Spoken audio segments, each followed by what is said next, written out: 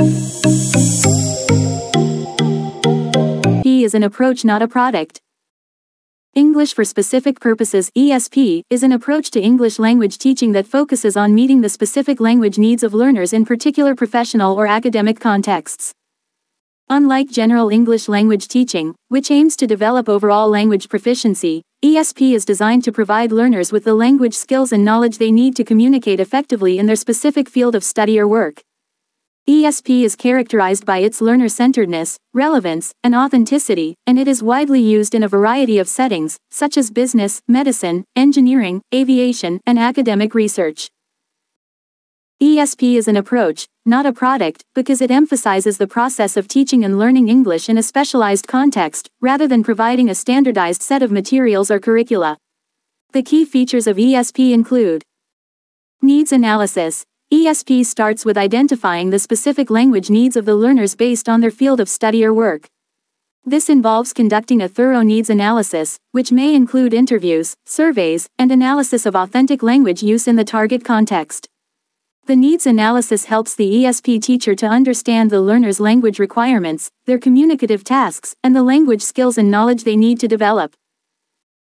Contextualized content. ESP materials and activities are designed to be relevant to the learner's professional or academic context. The content is selected and developed based on the specific language functions, vocabulary, and grammar that are relevant to the learner's field of study or work. Authentic materials, such as texts, audio recordings, and videos, are used to expose learners to real-world language use in their field, allowing them to develop the skills needed to communicate effectively in that context. Learner-centeredness. ESP recognizes that learners come with their own unique needs, goals, and motivations. Therefore, ESP instruction is learner-centered, focusing on the individual needs and interests of the learners. The instruction is tailored to the learner's proficiency level, learning style, and specific language needs, allowing them to make meaningful connections between the language input and their own professional or academic context.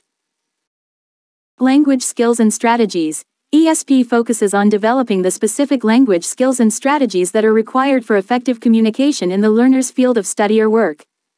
These may include skills such as reading academic texts, writing research papers, giving presentations, participating in meetings, and using domain-specific vocabulary. ESP instruction also emphasizes the use of appropriate communication strategies, such as negotiation, persuasion, and clarification, which are essential for effective communication in professional or academic settings. Authentic assessment.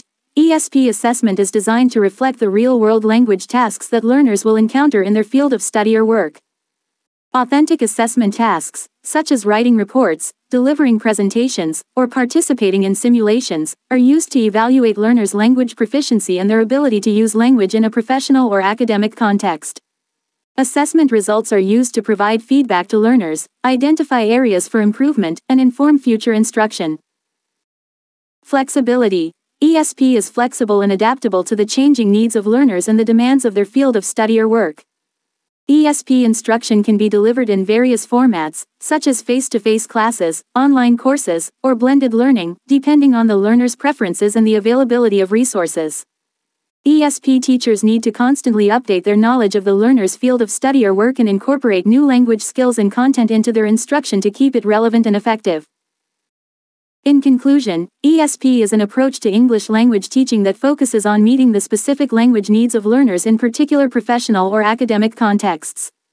It is an approach, not a product, as it emphasizes the process of teaching and learning English in a specialized context, rather than providing standardized materials or curricula. ESP is characterized by its learner-centeredness, relevance, and authenticity, and it involves conducting a needs analysis.